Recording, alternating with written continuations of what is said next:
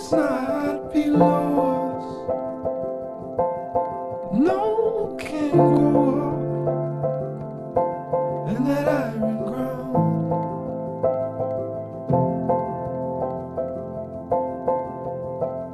Clad all too soft for sound.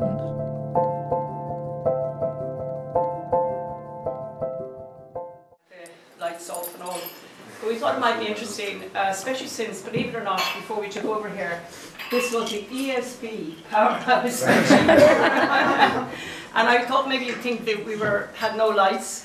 As indeed, when I've been in Kerry recently down in Kilreadick, my God, my shed went up the mountain. Half of the roofs from Kilreadick disappeared over Paula's head. And we had no lights for, I'd say, nearly 2 or 3 weeks down there. So we're quite used now to, you know, sort of living in the dark. And before I introduce this wonderful man, Mr. Joe Duffy, who so kindly agreed to open John's show, I wanted to mention that Glenn Hansard has sent you a message from Australia and said he was very sorry not to be here. Brian McGuire, of course, was going to say wonderful things about you and then was called to jury service, but not jury service like you would think in, you know, the big cases, GOS or the whole lot, but actually on the Arts Council. He's just been appointed board member of the Arts Council, so he very kindly came in today and he did a conversation here, if you'd like to read it, and it's very illuminating, I have to say. It's on the back of the price list, and so I think these paintings are wonderful, truly wonderful, and my eye on 1 or 2, and some of them very reasonable as well. But may I actually introduce Mr. Joe Duffy here. Nobody, I'm sure, in the country doesn't know who Joe Duffy is.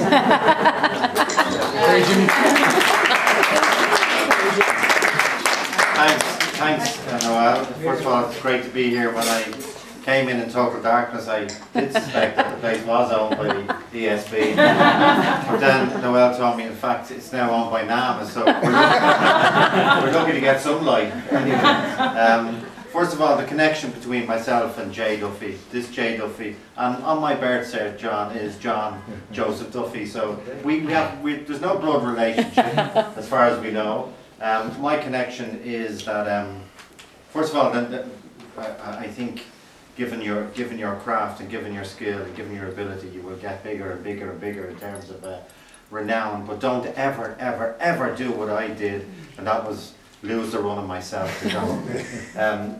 I was in a shop recently and I was up at the counter paying for something which in itself was unusual. But I was paying for that and I saw this man, this woman nudge, obviously her husband, and she was pointing out to me, and eventually she nudged again. Eventually the man came up to me and he says, "Listen, I just have to settle this with my wife.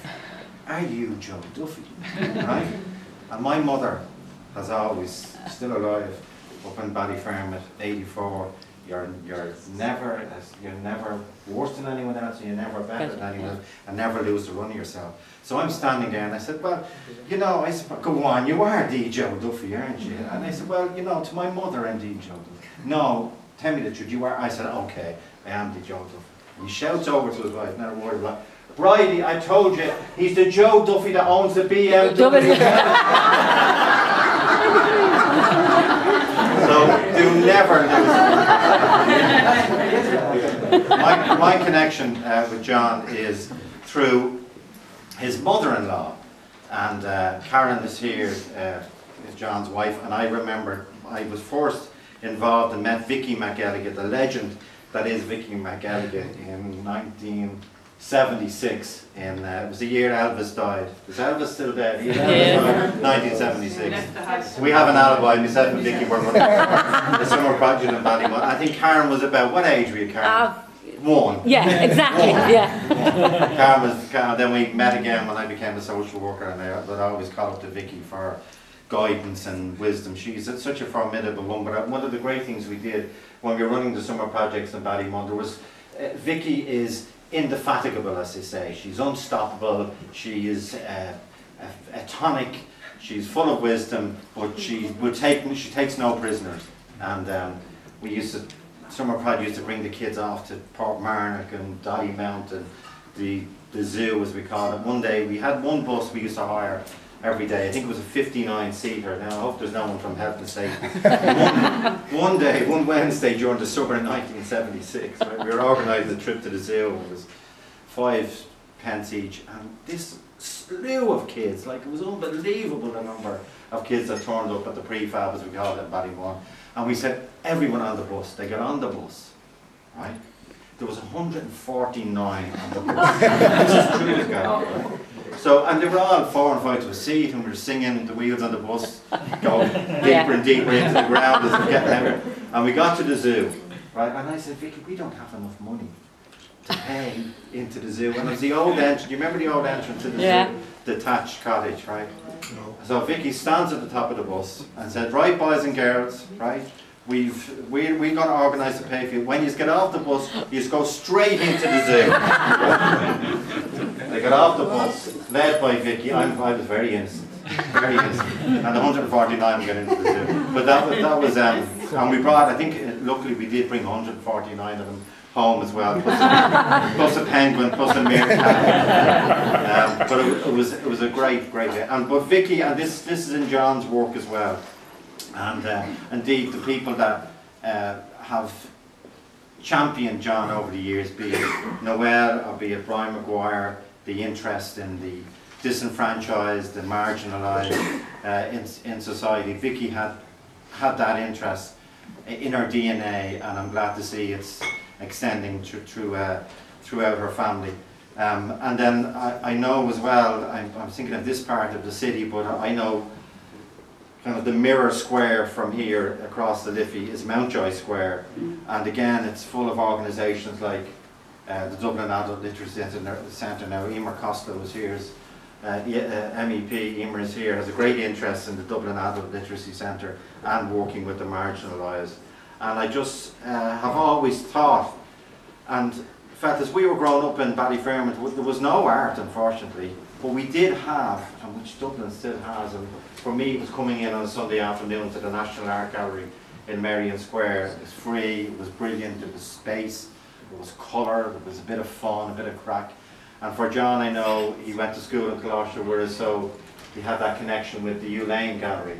And he went in there on a regular basis, coming out of school, and because he is so much younger than me, people think, as I say, we're not related though. Some people already accuse me of being his father, which is a bit of an insult, given that I'm only about 4 years older than John. But the thing is that John took it as an insult. But anyway, he used to go into the Hugh Lane Gallery, and one of the fantastic things in the Hugh Lane Gallery has been the Francis Bacon studio, and he was deeply influenced by that. But what he loved most, and I think what boys love most about the Francis Bacon is just the complete mayhem of Bacon's studio. And that's the brilliance of what Patricia Dawson and they all did in the Hugh Lane, that they actually took it tube for tube, sheet for sheet, canvas for canvas, rolled canvas for rolled canvas, paintbrush by paintbrush, paintbrush tin by paint, and just completely diligently reconstructed that studio. And John tells me what he's tried to do at the back of his house now in Poppintree, in his makeshift studio, is actually have his studio in the mirror image and it is. And Karen's telling me he's done brilliantly. He's done absolutely. The walls are multicolored. Now part of this is to try and keep the kids out of the place, because I do a little bit of amateur painting myself, and it's hall stairs, and it's not even hall stairs. My wife wishes it was hall stairs and landing, but it's just amateur stuff. If you look closely at my work, you can still see the numbers behind the colours. But I just know I could never do any of it at home because of oils and kids and wrecking the place and the smell of the white spirits. But John knows when he steps into that studio at the back of his garden, at the back of his house in his garden, it is stepping into another world where he's obviously found great comfort. And I know that one of the things he's spoken about and written about before is the death of their boy Sean in 2001, wasn't it, Karen? Yeah. And that was obviously, and still is, an unending daily remembrance for your whole family. I know you have a brilliant family, and Vicky has spoken about it. before. But I think these colours, look at the light now, look around you, look at the colours. This is,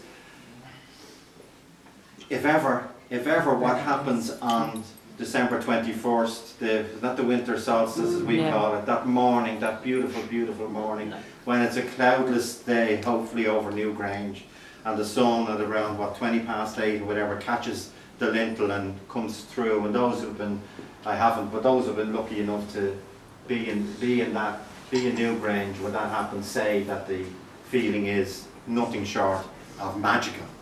Absolutely nothing short of magical, and it's the beginning of the new year, the beginning of light subsuming darkness. And I think, just looking around here, that this is another step forward. You have 3 children as well, but it's another step forward in your process of not coming to terms, because you never come to terms with such theft, but understanding and framing what happened to the 2 of you and your family when your little boy was taken when he was 4 years of age. So I think the colour is so vibrant, and this is the great thing about John's work. The colour is so vibrant.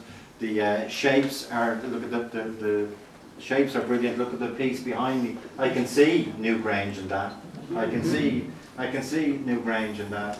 And John as well, I suspect when he was younger, as I was, when you were looking at modern art, you were saying, what is this? And you found a meaning in it. And if you find a meaning in it, and if it touches you, well then you're off. And to have that confidence, which I know is through Noel and Brian and other people that have stood by you and pushed you, to have that confidence is a brilliant attribute. Now the other thing myself and John have in common is we've gammy legs. I don't know whether you've seen him walking, but he's stitches. He was actually this is beginning to sound like live. He was knocked off his bike. John, tell us what happened. Whose fault was it? John! Go ahead, you were cycling up the Mulberry Road. Talk to Joe. John! Talk to Joe. Because he is in terrible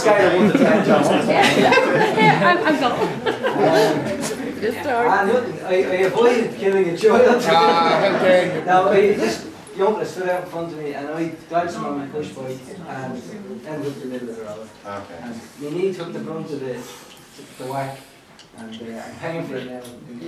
But Okay. It wasn't a little block from the Dublin Corporation getting rid no, of there's no potholes there. Noel's never got over those Lewis walks in a haircut. I'm surprised when you moved your gallery a few months ago, you didn't move it down to Bleeding Dawson Street. Once again, right at the heart of the Lewis walks that bedeviled you for so many years. So in formally opening the art exhibition, I just wanted to draw your attention to the fact that the artist is in pain. And that should encourage people that there are enough paintings here between there's nearly one for everyone in the audience. And there's a few drinks here as well, and there's one for everyone in the audience. So on your behalf, I want to congratulate John and Karen. I want to endorse the work and the support that Noel has given to so many artists, and she's so open and so inclusive, as we know. She's no agendas, just to encourage art and creativity and space for people who are of that wonderful disposition, which is such a great part of our world, a great part of our city.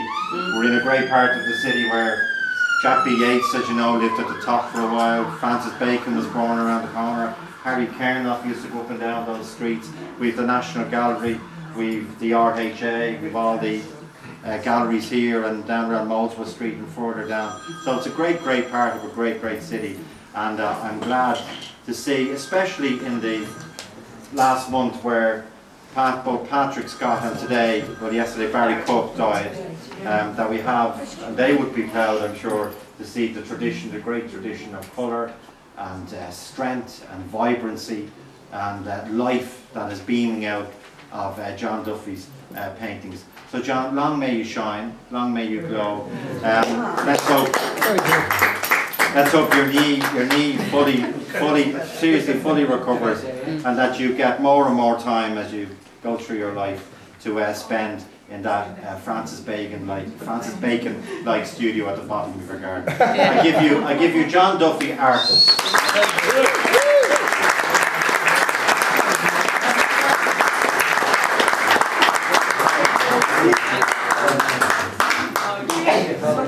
How do you follow that? Thanks first and foremost to Joe, who You can call me John. For those brilliant words. It seems a bit of a, you know, things happen. Timing is amazing in life. I was only talking to James about how timing can be really important. You know, and it's hard to quantify. It's hard to, you know, to say how that works. But from what I would have thought was a small innocuous meeting with Noel, not 2 months ago. This show just boom, you know. She put the hammer on. He said, right. I said you don't paint with your knee. And I said. So, you know, I want to thank Noel for you know seeing what she sees in the work and having the confidence then to say to me, right, I want you to put on a show here. And that, you know, I got a flash not too long ago. I showed with the Blue Leaf Gallery for some years, and I have to thank them as well for all the support over the years. They had a gallery up in Pembroke Street, and I was in there years ago with like a few photographs and a few paintings under my arms, and I got a flash there yesterday of I'm now hanging a show here just up the road from it. And when I wanted to be an artist, all I wanted to do was to know what it was like to be in a studio and what was a studio like, you know, as a kid growing up. But also what is it like to have an exhibition, you know, to exhibit your work.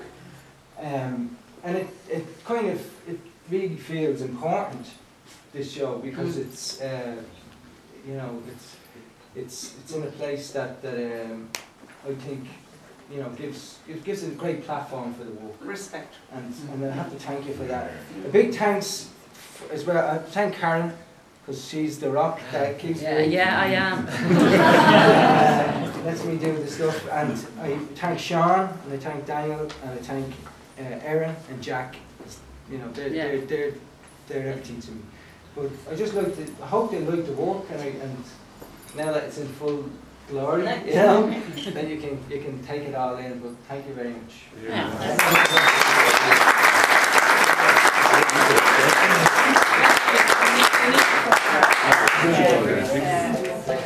Bed is hardly shown. Scraped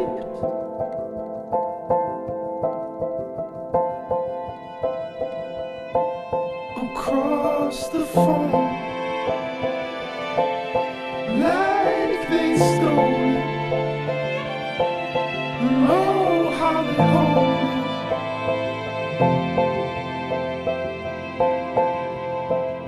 Claire, we nearly forfeit.